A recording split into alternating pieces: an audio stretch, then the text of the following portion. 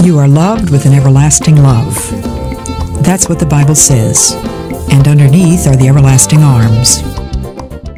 It is not experiences that change us. As I mentioned in my last talk, people's lives pretty much fall into similar patterns, good things and bad things, obstacles and smooth roads, steep hills, deep rivers to cross. But it's not the steep hills and the deep rivers that change us. It is our response. A Christian's response should be very different from that of a non-Christian. Sometimes people call themselves Christians, and you could study their lives minutely, and you might have a great difficulty in discovering that there was really very much difference between them and anybody else. I know some Christians in whom the difference is obvious. The difference is radical. And I'd like to tell you the story today about a very lonely man, a man who experienced one of the most poignant forms of loneliness, rejection by his fiancée. His name was George Matheson. And George Matheson was engaged when he went blind. And when he became blind, his fiancée decided that she did not want to be stuck with a blind man as a husband, and she broke the engagement. Now, what exactly did Matheson do? Well, for one thing, he wrote a poem which has become a hymn, one of my favorite hymns, and I think it describes the process of what he went through in his grief and loneliness. These are his words. O love that will not let me go, I rest my weary soul in thee. I give thee back the life I owe, that in thine ocean depths its flow may richer, fuller be. That's just the first stanza, and I'd like for us to think about that for a minute. O love that will not let me go, I rest my weary soul in thee. I give thee back the life I owe. He gave back his life, he surrendered himself, and through that he discovered that in thine ocean depths its flow could richer and fuller be. His blindness and rejection proved to be for George Matheson the very means of illuminating the love of God. He may have asked the age-old question, why? But God's answer is always, trust me. Matheson turned his thoughts away from the woman he had lost, away from the powerful temptations to self-pity, resentment, and bitterness at God, skepticism of his word, and selfish isolation which might so quickly have overcome him, and he lifted up his weary soul to a far greater love, one that would never let him go. Have you ever been rejected by someone you loved? Perhaps not a fiancé, but someone on whom you really counted. Someone that you had assumed, perhaps for years, really loved you. And then, in a strange and unexpected way, that person has turned from you, and you've known the desolation that George Matheson experienced. The woman who had promised her life to him decides, no, it's not worth it. It's not worth the price with a blind man. Where do you turn? He turned to the love that will never let go, the love of God. He gave him back his life. So often we have misgivings about turning over our lives to God, imagining that we're going to lose everything that matters. As I think I've told you, I live on the ocean, and I think a lot about the ocean and about the tiny shells that we can find in the tide pool in front of our house. Suppose that tiny shell, lying in a dry spot on low tide, was afraid to give up the teaspoonful of water that it holds, lest there not be enough in the ocean to fill it up again. I think our hesitancy to turn over our lives to God would be like that of the tiny shell.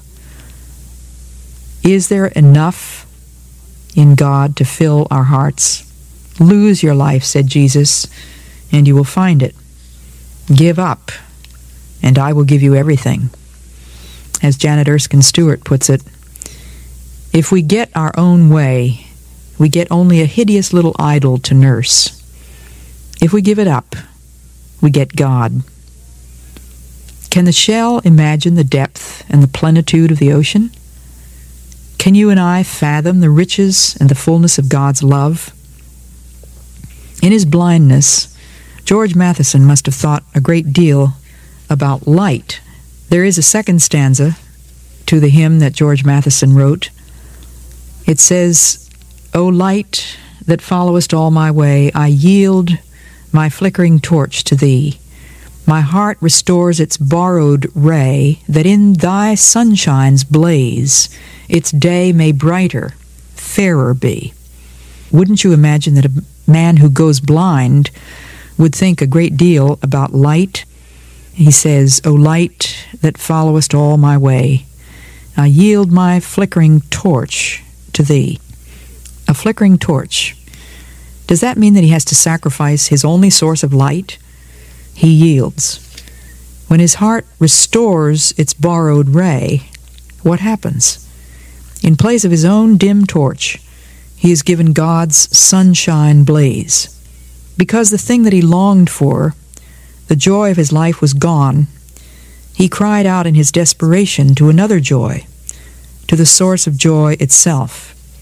And here's the third stanza. "O joy that seekest me through pain, I cannot close my heart to thee. I trace the rainbow through the rain, and feel the promise is not vain that morn shall tearless be. I cannot close my heart to thee." Think about that. I wonder if for a moment or two Matheson might have felt the way I sometimes do. I will not relinquish this misery, not right now. God has taken away what I most wanted. I have a right to feel sorry for myself. I have been wronged. I will refuse, for a while at least, any offers of comfort and healing. Don't speak to me of joy, you pour salt in my wounds. I just want to lie in the corner and lick them for a little while. If any such very natural thoughts entered Matheson's mind, as I imagine they did, God understood, for he had been a man too. In his mercy, he helped him to put them away and to write, "I cannot close my heart to thee." That is the response of a humbled heart, one that admits its poverty and recognizes the gentle love that waits, the joy that is seeking him precisely because he is in such pain that he can hardly seek anything but death. Then, even though he is blind, he sees with the eye of faith, and what he sees through the mist of his tears is a rainbow. He comes to believe that the promise is true. Tears are not forever. Sorrow is never forever. There will be a morning without them. His faith lays hold of the promise, and mysteriously he finds that pain has been exchanged for joy. I've known that too. That's happened many times in my life. If Matheson, or you or I, close our hearts and indulge our feelings, we may find some miserably meager happiness, but we would forfeit the joy, and it's joy that he writes about in that third stanza. "O joy that seekest me through pain." It's God. That joy is God seeking you through pain. But you say, if God loves me, he'll make me happy. Well, yes and no. Happy isn't the word, really. It's joy, a better thing, a far better thing. Not sentiment, not mere feeling good, but something that can never be taken away. Love, light, and joy. There is yet something else that the God who is love and the Father of lights and the source of all joy wants to give us. It's the cross. Will we accept that? It can always be evaded, but if it is, the result is endless loss. Matheson writes about that too. "O cross that liftest up my head, I dare not ask to fly from thee.